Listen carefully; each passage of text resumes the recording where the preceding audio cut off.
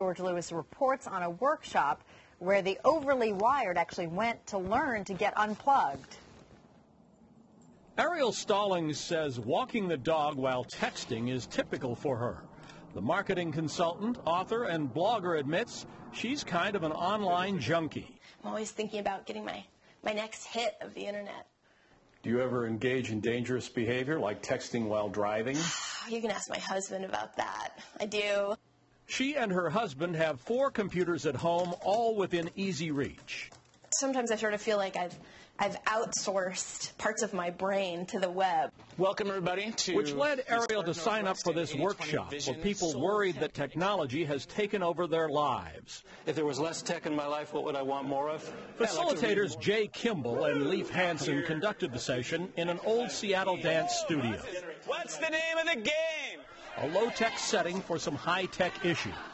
Who's struggling with balance?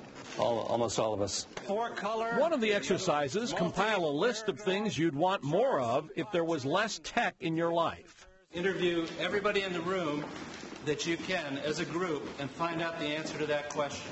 What would you do if you weren't geeking out as much as you do? I'd find some beautiful woman in my life to make her happy. Oh, perfect. Okay. People had a wide range of answers, from spending more time outdoors to spending more time in the bedroom with their significant others.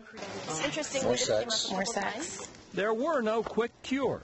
During a break, people were firing up their Blackberries and smartphones. So, Ariel, you're checking your messages in the middle of this session? Well, I had tentative dinner plans with my husband, and then we were talking about Twitter, saying who updated their Twitter status saying that they were here, and then I realized I probably should. But by the end of the session, Ariel decided to turn off all her tech every Wednesday night. Not easy for her. But I think I can do it, and I might even make a website about it.